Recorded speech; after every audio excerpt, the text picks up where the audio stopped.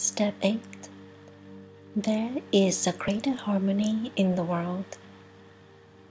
In your relationship with the world, you will find conflict and you will find harmony.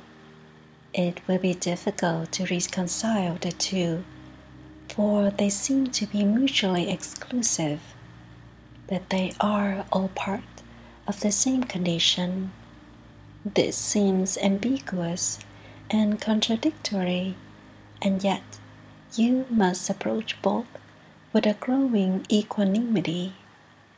The man and woman of knowledge only value the power and the presence of knowledge, whether it manifests itself in situations that seem harmonious or in situations that are conflicted.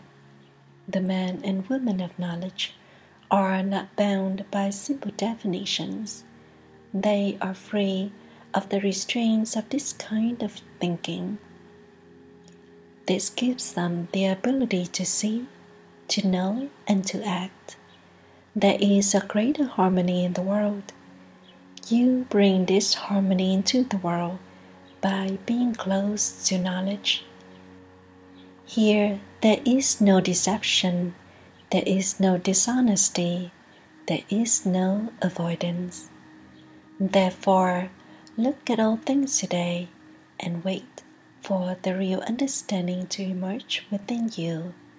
Do not ask for the situation to explain itself to you. Do not ask for people to reveal themselves to you, for this must come about naturally. It is this looking and this waiting that bring your mind in service to your spirit and give you new eyes to see. Practice 8. 1 30-minute stillness practice, contemplation practice, hourly practice.